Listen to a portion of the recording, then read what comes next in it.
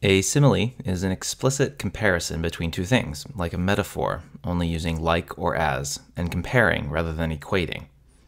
It's pretty hard to miss similes. So here's a famous simile of Virgil, comparing the building of Carthage to bees buzzing about in Book 1 of the Aeneid.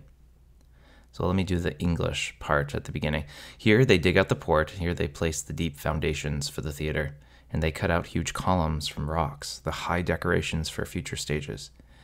Just like, this is where the simile begins, the work that busies bees under the sun at the beginning of summer through the flowery countryside, and so on and so on.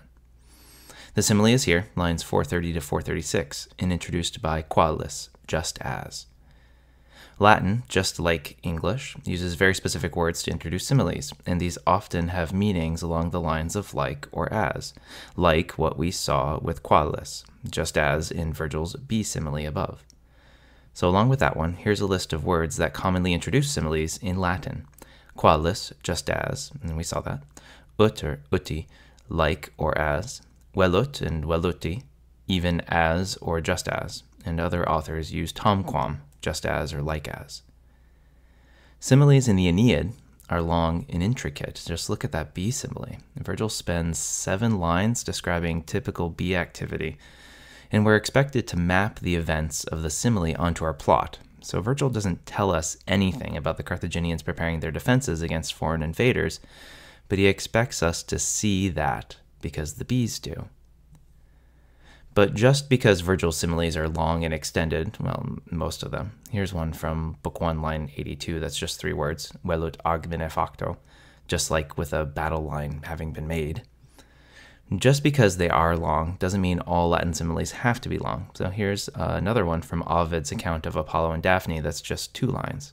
Again, I'll do the English here. Just as hedges burn because of torches which a traveler by chance either brought too close to or abandoned at dawn, and so the god burst into flames. Ovid's simile here isn't as involved and meaningful as Virgil's similes tend to be. And similes aren't just restricted to poetry. Philosophy and other abstract thought works well through simile. So just one more example. Here's Cicero, De Republica, 168. And again, the English translation. Thus, power is like a ball, which is thrown from hand to hand. It passes from kings to tyrants, from tyrants to aristocracies, from them to democracies, and from these back again to tyrants and to factions, and thus the same kind of government is seldom long kept. Pretty profound words there from Cicero. So that's a simile in Latin literature. It's an explicit comparison of one thing to another, but with the emphasis on comparing rather than equating. The two things aren't identical, but similar.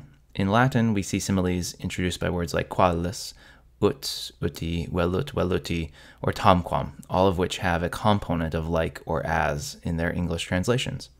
They are used to illustrate and describe something in terms more colorful than just simple adjectives.